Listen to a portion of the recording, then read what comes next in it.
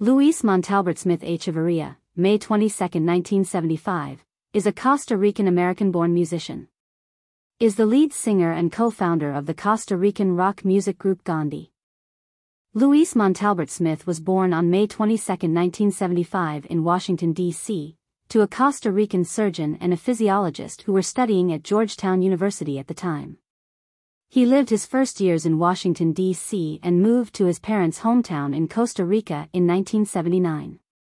His first artistic expression, her mom remarks, was dancing at the young age of 1 while listening to Anita Ward's hit Ring My Bell.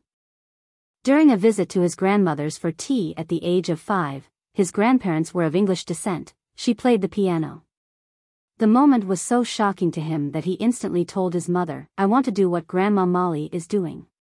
His parents right away put him in piano lessons with a local neighborhood teacher, which prepared Luis to audition for the children's program at the University of Costa Rica's School for Musical Arts. To support him, his grandma Molly gave Luis an old Cole piano she had, as a motivating factor for his studies.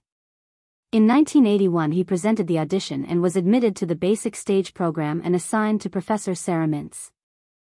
When he was 8 years old, he watched a Michael Jackson concert on the TV and decided he wanted also to sing. His mom put him in the children chorus at the University of Costa Rica, where he was already studying piano. He studied until 1990, when he was forced to quit the musical program in order to improve his high school studies. Montalbert-Smith began to create his own band at the age of 13, while attending St. Francis College, High School in San Jose, CR. As part of the teenage natural search for identity, he rebelled from his classical music education and started experimenting with other musical styles. His search stopped when he first listened to the Guns N' Roses album Appetite for Destruction. In 1988-89 he formed his first group called the Hypers, who played classic rock from the 60s and 70s. As a curious detail, Luis was the drummer. The group dissolves and Luis left to participate in a dance contest at school. In 1990 he formed his second band with a couple of friends, including Eric Hernandez, now part of the 1/2 Docena comedy group. In 1991 he met guitarist Federico Miranda, also enrolled at St. Francis High School. Miranda proposed to Montalbert to form a band to participate in the high school talent show. By that time Miranda was also known for being a great guitar player and Montalbert-Smith accepted the proposal. They participated with 2 songs and won first and second place at the contest. Gandhi was formally established in 1992 with Federico Miranda on the guitar, Luis Montalbert-Smith as lead vocalist, Bernardo Trejos, later co-founder of El Parque, at the bass guitar and Mario Carvajal on drums. They named it Gandhi since they liked the sound of the name and liked the positive association it created with Mohandas K. Gandhi. In 1993, when Montalbert-Smith had already graduated from high school and a regular student at the University of Costa Rica, Carvajal left the group and by Miranda's sister intermediation they were introduced to Massimo Hernandez, who finally came to play drums for the band.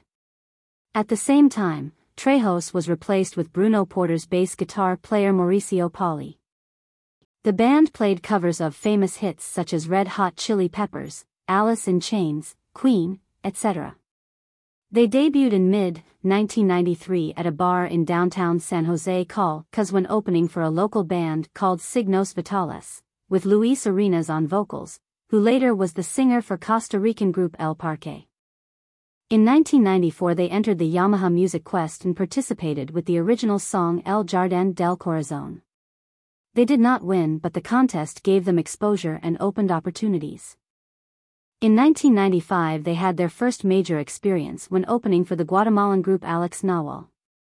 In 1996, Pauli left the group and Abel Geyer entered Gandhi to consolidate the current band structure.